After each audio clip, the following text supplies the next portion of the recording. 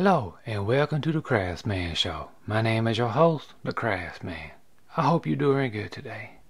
Many of you might have already have seen my video about how to transfer things onto wood. I've received several questions about it.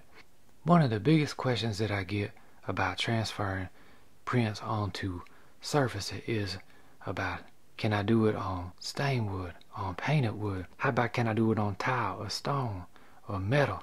You can do it on pretty much anything that you want to do. I hope that you might be sitting down because you might get excited when you see the possibilities.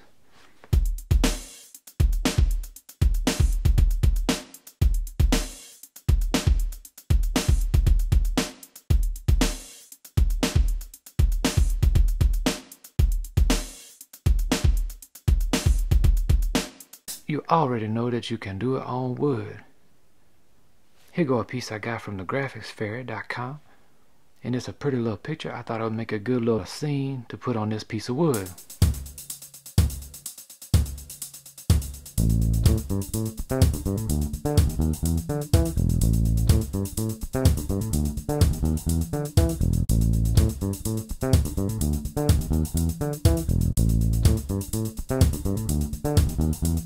And absolutely you can apply your images onto stained or painted wood.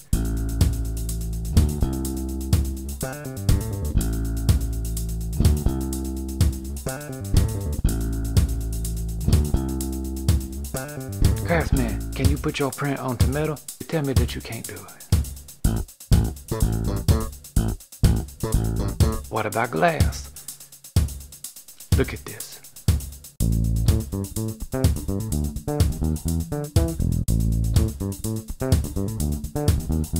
Craftsman, what about plastic? Can I put my image on the plastic? Yes, you can. Look at this example. Look at him jumping. Hello.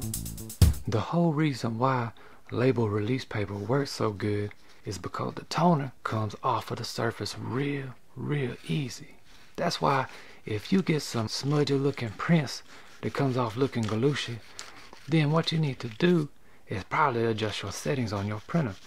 The first time I printed, it came off looking like whoop-de-doo, and so I went up in it and I said drop down, click settings, drop down, change it to paper type, heavy photo gloss. It was like my printer said, look, y'all, let's be careful with this one. That seems to give me the best results. And listen, if the label release paper do not work for you, then you can look at all the several other options like parchment paper, tracing paper, or specialty photo transfer paper. Another thing people ask me is, hey Craftsman, how do I protect the image after I had did it?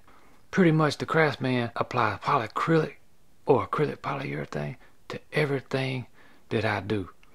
And you can use whatever you would prefer for your protective finish. I just like me some acrylic because it's a low VOC. It ain't got the odor that you gotta smell. It's a water base and it dries in about 15 minutes. In an hour time I could be done have 3-4 coats on this thing. And it's good and protected. Well, that's it. I hope that you can see from this video there's so much possibility and that you could be transferring stuff all over the place. Thank y'all so much for watching another one of my videos. And until next time, be blessed, drink plenty of fluids, and just keep steady crafting.